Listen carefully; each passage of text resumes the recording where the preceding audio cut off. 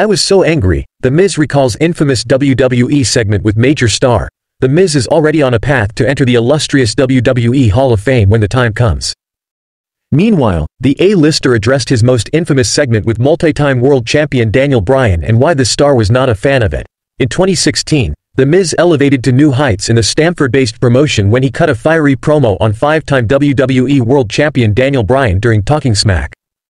The A-lister also elevated the Intercontinental Championship for months to come, as fans witnessed a new side of Mike Mizanin for the first time.